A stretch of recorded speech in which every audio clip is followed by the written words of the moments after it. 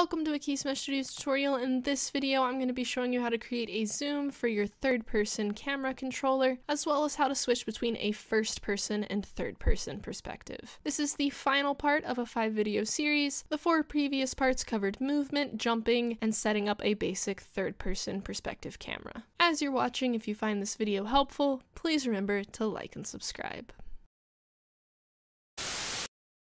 So the first thing we need to do is add some new input mappings. So we're going to go up to Edit, Project Settings, scroll down to Input.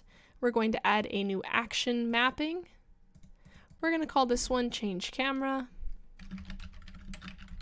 And we're going to assign it to the mapping of V. Now we need to add a new axis mapping. And we're going to name this one Zoom.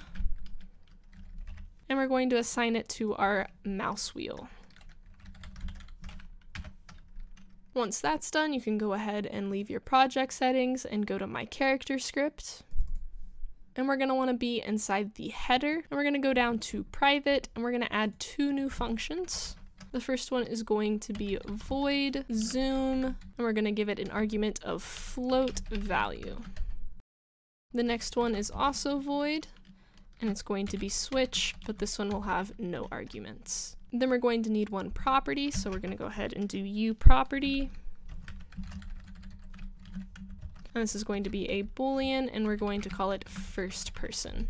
And this is going to be used to tell which perspective we're currently in. So now that we've done that, we can go over to our CPP. And the first thing we want to do in here is add something to our constructor. So we're going to do first person, and we're going to default it to false.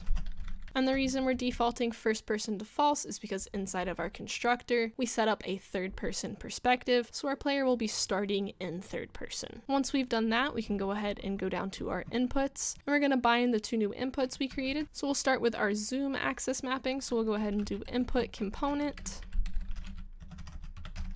bind axis, and the mapping for this was zoom. And we're going to bind it to this. And then the function we want binded is my character. And we named it zoom. And then we can go ahead and do the one for our action. And this is for switching between first and third perspective. So we're going to do input component. And this time we want to make sure to do bind action instead of axis. And this mapping we called change camera. And for this we have to give a key event. In other words, when is this action being called? And we want it to be called on pressed. So we're going to do IE pressed. And again, we want it bind to this. And then the function we want to be binding is my character. And this function we called switch. So now that we've handled the inputs, we can go ahead and mess with our functions. Before we create the 2 functions, we're actually going to go to our vertical rot function that we created in the previous video, because we need to handle the rotation differently whether we're in first or third person. So we're going to need to create an if statement that checks this for us, but the insides of the 2 portions of our if statement will be fairly similar, except one will be adjusting the arm and the other will be adjusting the camera directly, which means that we'll need a temporary float for both of these. So instead of creating a new one inside of each, we're going to go ahead and have this temp value outside of our if statement. So we'll do float temp equals 0. And then under this, we can create our if statement that's checking if we're first person or not. So again, it'll be pretty similar to what's below, except this time we'll be adjusting our camera directly. So we want to go ahead and assign that temp value. So we're going to do temp, except in this case, we're going to do cam and then get relative rotation. And again, we want it to be our pitch, and we're going to add the value to it. And now we need to do our check for if we're inside our caps. The caps for this will be slightly different than our third person one, so we're going to do if temp is less than 65 and temp is greater than -65. Then we're inside our range. And if we're inside our range, we can go ahead and add that value to our camera. So we'll do cam, add local rotation, and then we need an F rotator. And then we're going to do value in the pitch and 0 in the other two directions.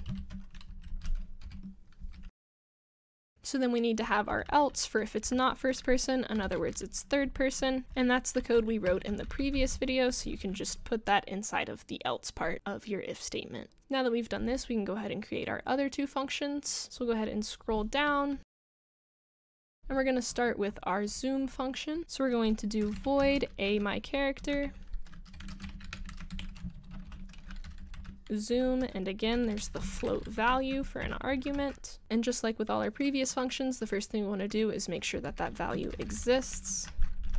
And then if it does, what we're wanting to do is see what our new zoom would be, just like in the things above for rotation, and we want to make sure it's within a cap. And the reason we're doing this for our zoom is we want to be able to control what our player can see. We don't want them infinitely zooming out so they can see the whole world, and we don't want them so zoomed in that they're staring into the back of their player. So we're going to do another temporary value, so float temp, and this one is going to equal our arm's target length.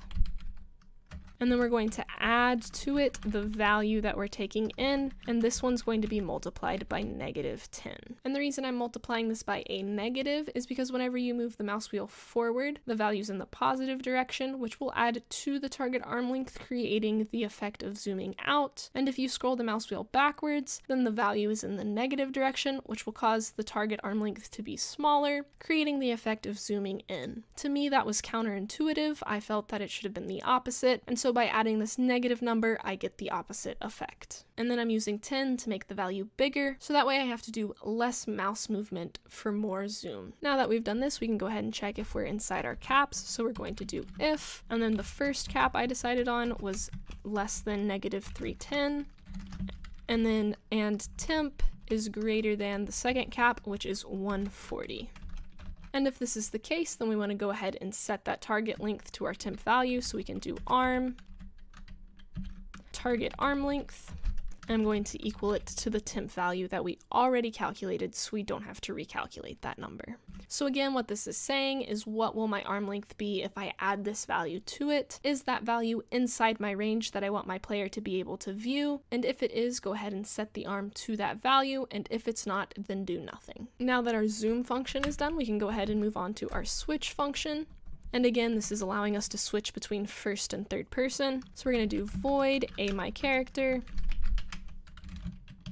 switch, and this one had no arguments. And so the first thing we want to do inside this is see which perspective we're already in. So we're going to check if first person. Then we want to go ahead and switch to third person. So we need to make sure that the arm's properties are correct and that the camera is reattached to that arm. So we need to do arm, target arm length, and we're going to set it back to that default that we had it in the constructor. So that's 300. And then we want to do the rotation of the arm. So we're going to do arm, set relative rotation.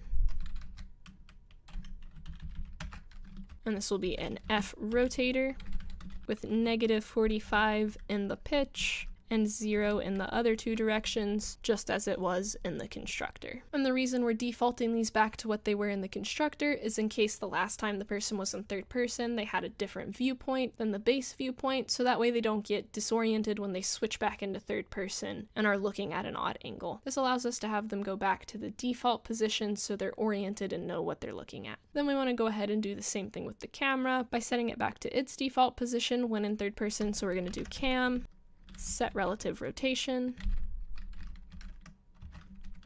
and again an F rotator, but this one will just be 0, 0, 0. And again, we're doing this with the camera, so that way if the player, while in first person, had an odd angle for the camera, that odd angle isn't translated into the third person view. And then we want to go ahead and attach our camera to our arm, so attach to, and then arm, and more specifically, just like within the constructor, use spring arm component, socket name. And this attaches the camera to the end socket of the arm, so that way we have that radius of our arm length between our character and our camera. And then finally, we want to make sure that first person is now false, so that way we're properly keeping track of what perspective we're in. Now we can go ahead and do the else statement for if we're in third person when we try to switch. So if we're wanting to switch back into first person, we want to make sure our camera is attached to our root component, which is just the center of our player. And then again, we want to make sure that we're keeping track of which perspective we're in, so we're going to do first person equals true. And now we're finally done with all of the coding for the whole series, so we can go ahead and go back to the scene. We can compile. And now that it's compiled, we can go ahead and play. And as you can see, if I move the mouse wheel inward, I zoom in. If I move it back, I zoom out.